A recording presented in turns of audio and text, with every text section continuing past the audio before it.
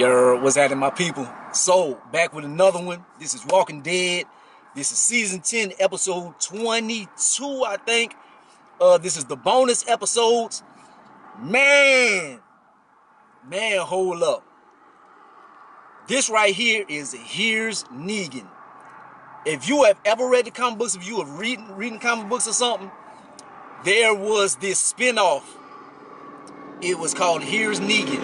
And it was the story of Negan, his origin and stuff.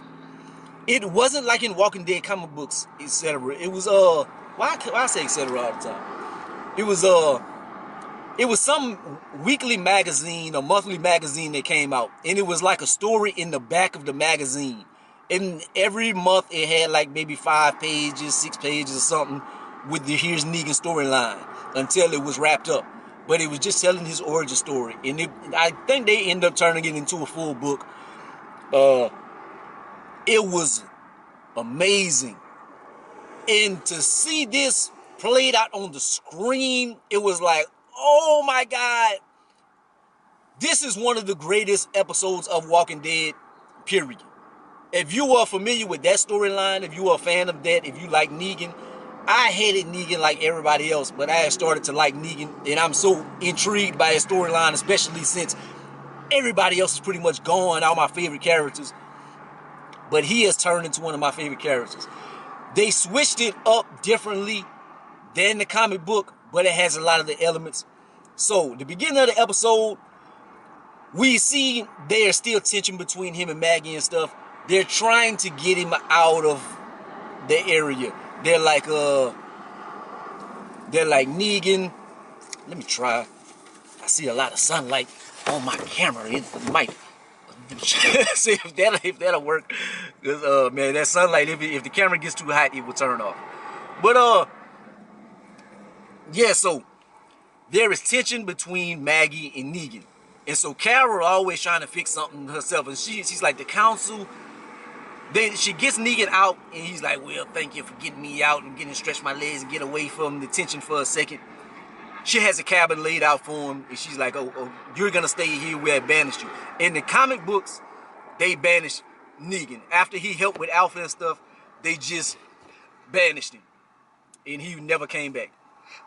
This right here is not the same. So they banished him, and he like, so did the council banish me, or is this just when you taking it upon yourself? And she kind of like smirks. It is her trying to be a fixer like she always does, always putting her nose in people's business and shit. Usually I'm not mad about it, but I'm mad because it's Negan. Negan is my dog. So we get to him having flashbacks, seeing things that he was going through.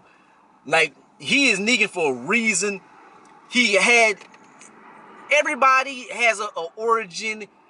In The Walking Dead is about psychiatry, psychological makeup and stuff. How this will affect a human being. Will you gravitate to your dark side? What did you have to do to survive? Like, everybody's not a bad guy because you think is a bad guy. If we just followed the governor from the beginning and then you seen Rick's group, you might think they were the bad guys or something. There were a lot of elements of times when Rick and them did stuff and they could have been bad guys because they were surviving. But that was the group we've been rooting for from the beginning. So we always thought of them as good. But they didn't always do good things. But that's just a little tidbit, a little theory about Walking Dead. So man, we see his wife. She has cancer and stuff. He's trying to keep her alive. He is taking off to try to get medicine and stuff. But they have flashbacks like to 11 years ago, 6 months before that, 8 months have passed. So they're jumping around, but just giving us little glimpses of why Negan was the way he was. Like, at the beginning, he was a high school coach. He was a womanizer. He was a douchebag of a man. He was cheating on his wife, doing all this and that. We see him taking care of his wife, and he was the ideal husband. He was caring, sympathetic, sensitive, doing everything that he could. But it was a reason. He felt bad once he found out that she had cancer. He changed for the better. Like, he dropped aside pieces and stuff. He started doing better. But then the world fell apart. We also see him, like, during the diagnosis, she was like, I need you to come and drive me back and stuff. He was like, I can't. I have my probation, this and that. Really, he was cheating. But then we also see other moments. Like, just stay with me. The generator has went off and stuff. Just stay with me. But he was a coward. It was like, I'm not giving up. I'm not giving up. I'm gonna get your medicine and we're gonna keep you alive and this and that. Really, he couldn't bear the thought of just watching her die like that.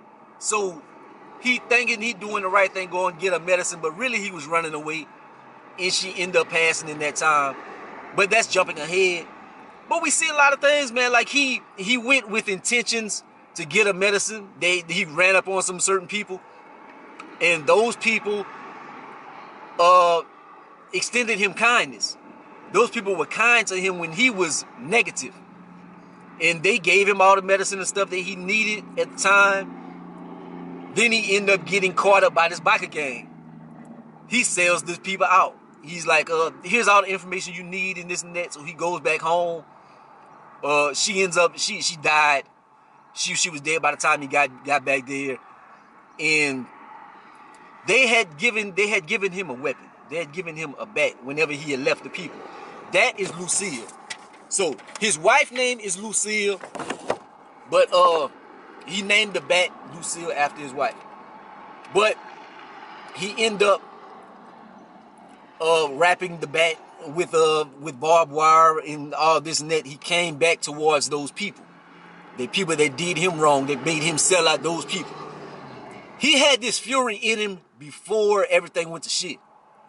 There was a moment, they had a man in a bar, and he didn't react with Negan in a kind manner. He was playing his wife a song, and dude was being abrasive and being an asshole. So Negan blacked out on him. He lost everything. He lost his job. His wife had to pay that man's hospital bills. Then she had her own bills came up, and they were in a bad way. He like, back in the days, in those times, I was a bad man. Now there isn't any scorecard now. Like, what's a bad man now? Like, if I see red now, what you gonna do? You gonna sue me? You can't do me nothing. So now he was able to be himself. And we see that is how Negan ended up coming into his own in this world. And then at the end of the episode, we see him going back to the camp. He let his nuts drop. Well, before that, he went back and he dug up Lucille. She was still in the field where Rick had cut his throat and stuff. He dug her up and he gave her proper burial or whatever. He burnt her, but he's like, I apologize, and I'm ashamed that I named a bat after you and this and that. And he finally comes to terms with him and his wife. But then his nuts drop. And he's been docile this whole time and letting people boss him around and being a hoe and stuff. And he wakes up again.